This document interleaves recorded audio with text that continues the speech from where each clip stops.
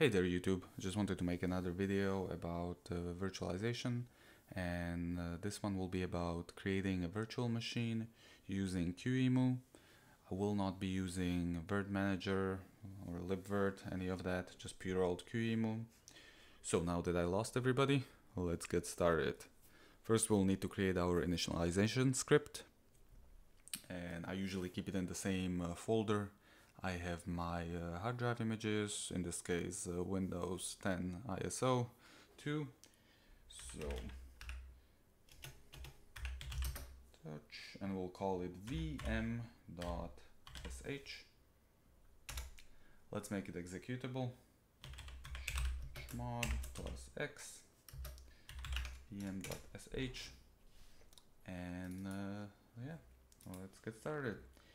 So in the future, when the scripts are more complicated, this might be useful, so let's do it. Bin bash, specifying your terminal emulator, and let's get started on creating the actual system. So let's specify a 64-bit x86 machine, qemu system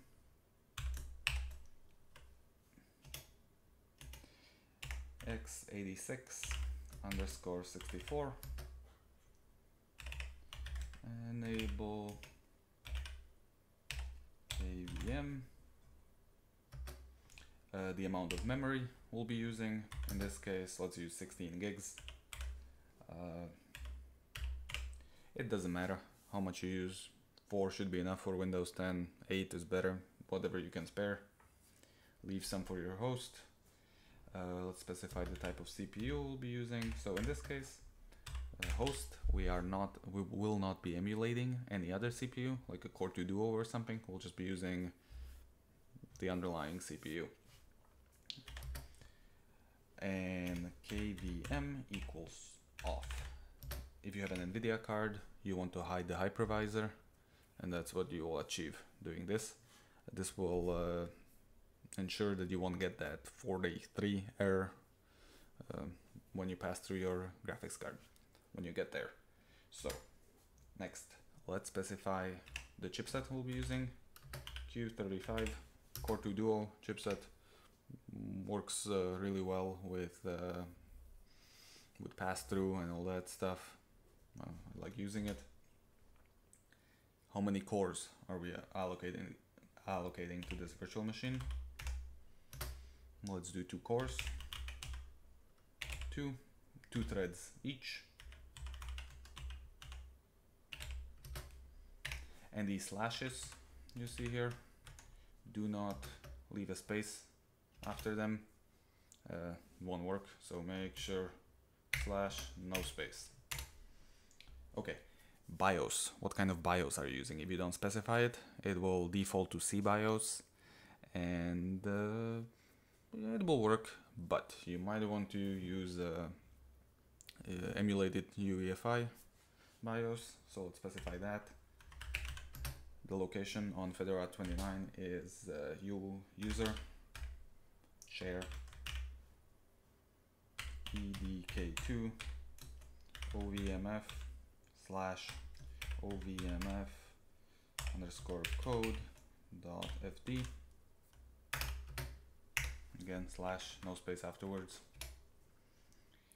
Another thing that might be useful, you might want the time on the host and the virtual machine to be matching.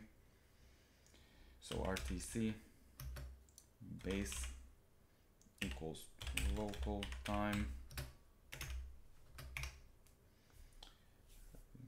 What else? We have to boot from something. So we'll be using the emulated cdrom drive. We'll be using that image file we have here. We'll to boot from that. cdrom, and the file name is windows10.iso. Next,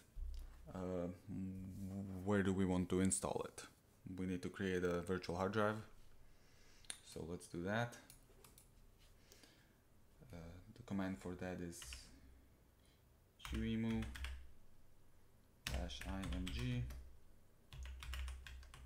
create. The type of image will be qcow. It's a qcow container. qcow2, and the name is let's make it vm1.img, and let's make it 35 gigabytes in size. Okay, we created this image we'll be using as our virtual hard drive, vm1.img, HDA,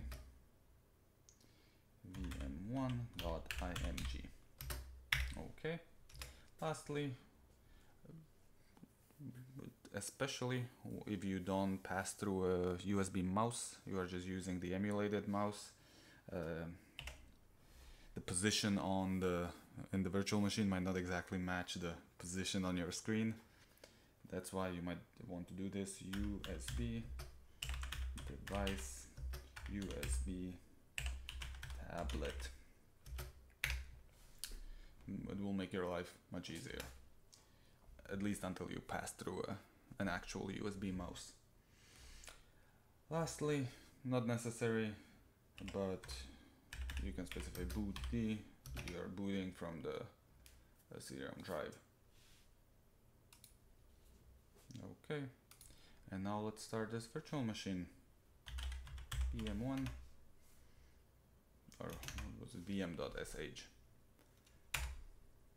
Okay, we are booting into that that image file, and it's our Windows. Next, we'll install it to our virtual hard drive, which should be 35 gigs in size. And let's skip this, specify Pro version, accept the license. Okay, here is our hard drive, 35 gigs. And yeah, we are not using master boot record, UEFI, install, BIOS underneath. So next, and once this is finished, you have a usable Windows installation. In the next video, I'll be probably going over the USB devices, adding those, and eventually we will get to GPU pass-through for this virtual machine. So see you in the next video.